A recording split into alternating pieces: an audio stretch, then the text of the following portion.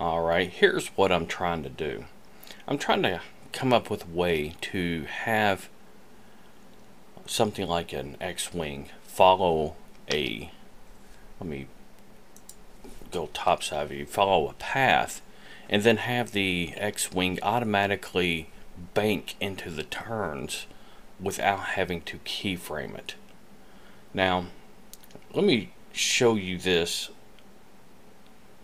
so I can give you a better example of what I'm talking about.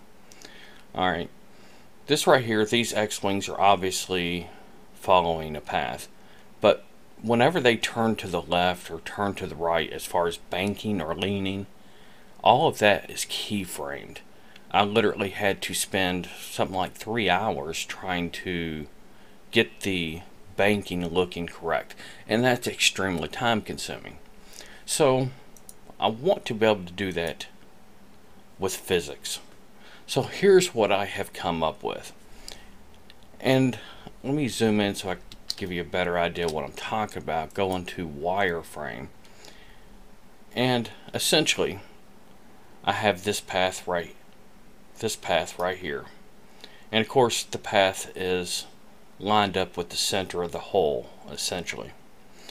And instead of the X-Wing actually following the path, I have this cube right here, which is actually what's following the path. And then I have this rigid body constraint. Now, the X-Wing has to be a rigid body, which I have it set up as a rigid body. Set up as active, and I control the dampening and stuff down here. Now, this rigid body constraint connects this X-Wing to this cube, and the cube is following the path.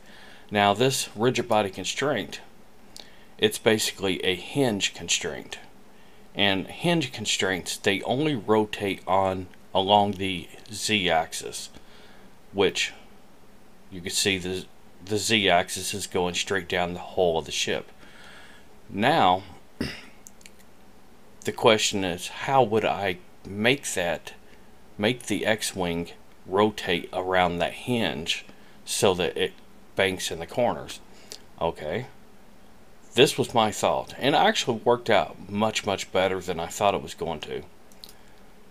The center of origin for the ship, for the X-Wing, let me go at its side view or front view, is actually right down here.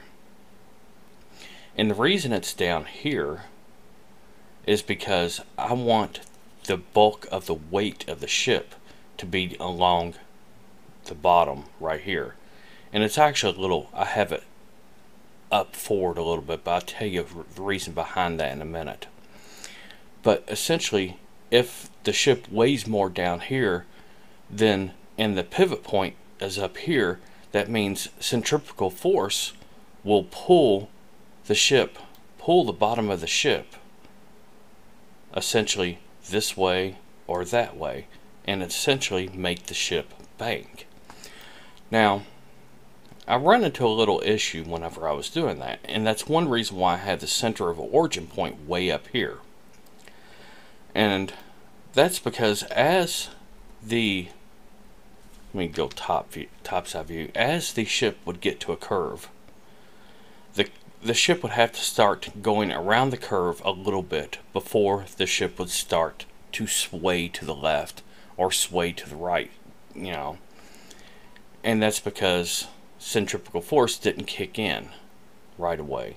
So if I put the origin point further out in front, that means the origin point is leading the ship, and the origin point hits the curve slightly before the ship does, which in turn gives it a little lead time so that it could start banking ever so slightly before the ship actually gets to the curve.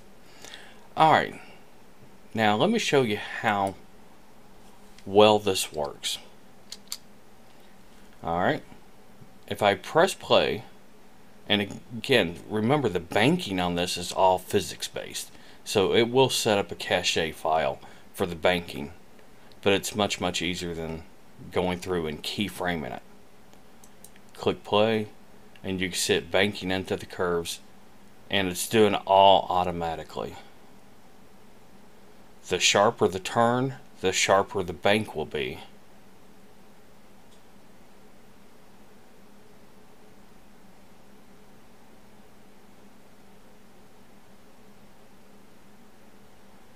It worked out much better than I thought it would. It still has a little bit of, it's still off a little bit. Some of these settings are going to have to be tweaked. And the one that's probably that has to be adjusted the most often is this dampening feature for the rotation. Like if I was to set this to 0.5, watch how weird it acts then. It's essentially, see, it kind of waffle back and forth. That right there does not look natural. You want it to kind of bank and stay there. You want the translations to be slow, because I mean, if you watch a plane fly, the translations in banking are relatively slow. That is, unless you're watching like that Red Bull air race. But yeah, see that now, that part definitely does not look right. So you definitely had to have quite a bit of dampening for the rotation.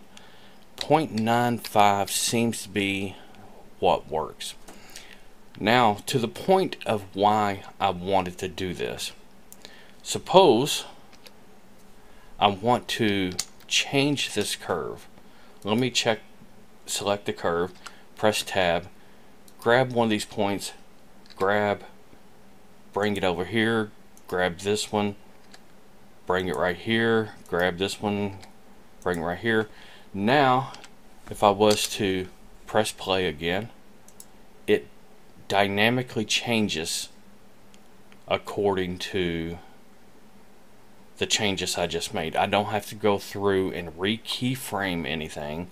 It's just automatic, and that's just so much simpler.